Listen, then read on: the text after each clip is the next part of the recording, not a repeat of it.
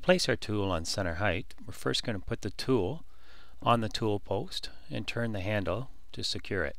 With this style of tool post, to adjust the tool up or down, we turn the screw.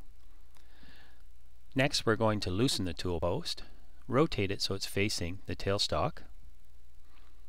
We'll then place our tailstock live center into the tailstock. Bring the tool and the tailstock close to each other, and by eye, we'll eyeball up the tip of the tool to the exact center of the tool post. When eyeballing up to see if your tool is on center with the tailstock, bend right down and get your eye level with the part. Again, if your tool's low, loosen off the clamp of the tool post, turn the screw to lower the tool, reclamp and recheck. If the tool's above center, loosen it off, turn the screw, raise the tool, reclamp and recheck.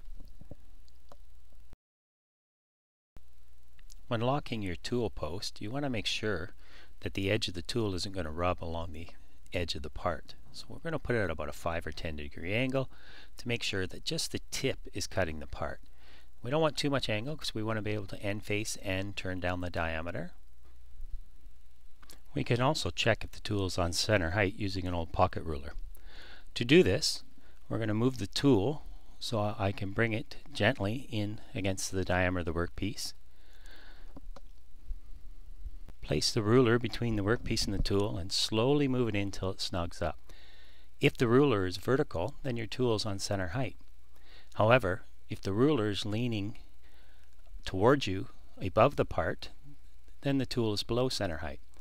And if the top of the ruler is leaning away from you, then the tip of the tool is below the center height and can be adjusted accordingly.